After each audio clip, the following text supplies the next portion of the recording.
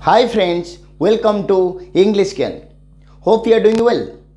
Of late, you have realized the importance of English in your life and you want to speak it but don't know where to start.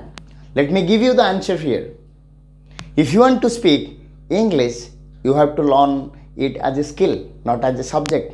Let me give you the difference between a skill and a subject. Most of the times you are learning something as a subject because you want to secure mark. Once your exam is over, that chapter is over, you don't have to remember it throughout your life. But whenever you are learning something as a skill, it is going to stay in your life forever. So do you want to learn English as a skill and start speaking it confidently and fluently? Here is the WhatsApp button.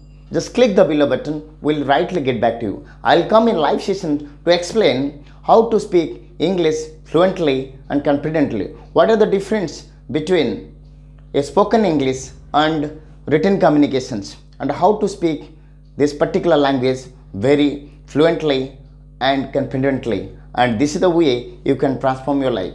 See you in live session.